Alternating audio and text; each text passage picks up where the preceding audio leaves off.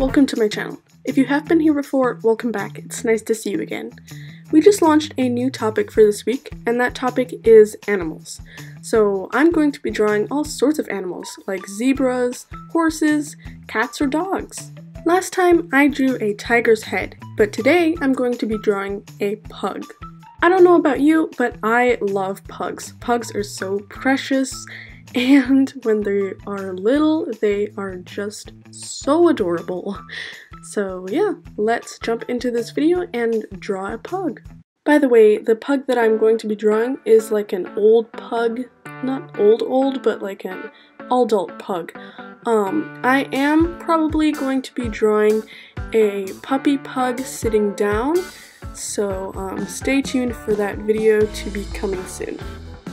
Okay, so the first thing we want to do when we're drawing the pug face is just a nice straight line that's slanting upwards to the right.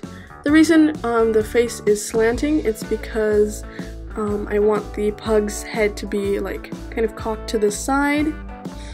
So yeah, just create that straight line at the bottom, and then create like a curved line that goes up. That's where the nose is going to be. Create another curved line that's going down. That's where the mouth is. And then we're going to create the nose.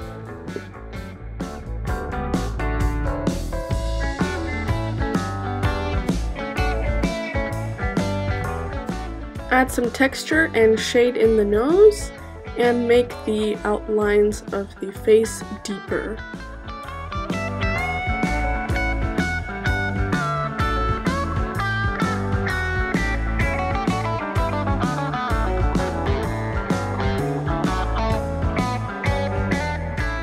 Now we're going to create the actual face itself. Make kind of like a curved round face and draw the right ear.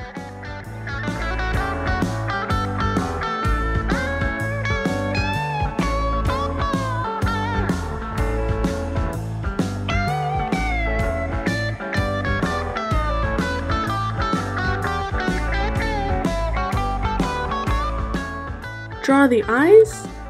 Draw two huge eyes on either side of the nose and shade it in while still leaving one white part to show the reflection in the eye.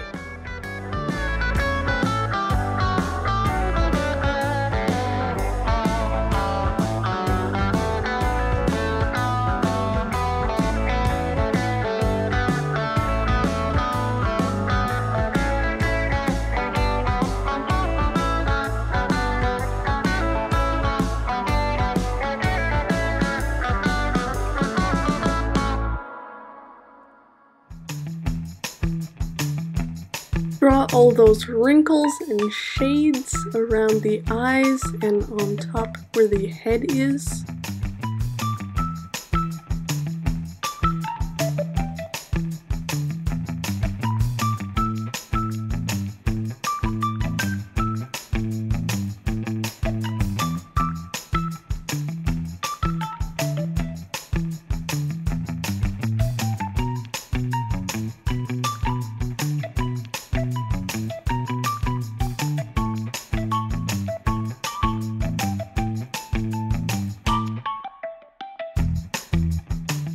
Okay, so one technique that I like to use when I want to create that hairy kind of feature on the dog's face is just draw little dots all over the face and then lightly shade above it.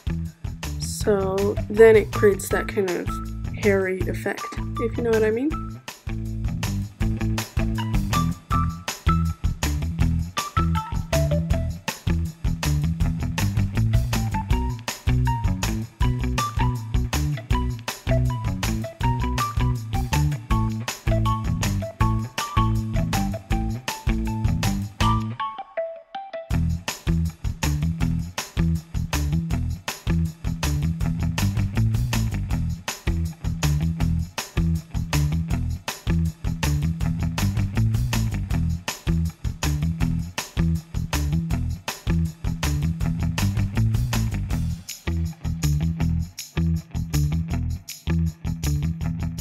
shade in the ears and under the ears.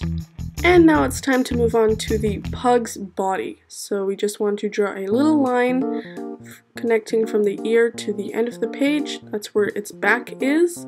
A little collar and just a curved line connecting from the bottom of the mouth to the bottom of the page.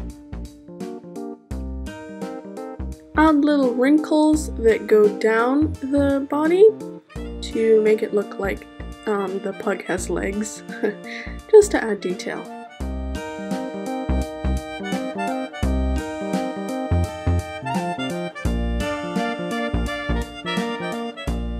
Oops, one more step, I almost forgot.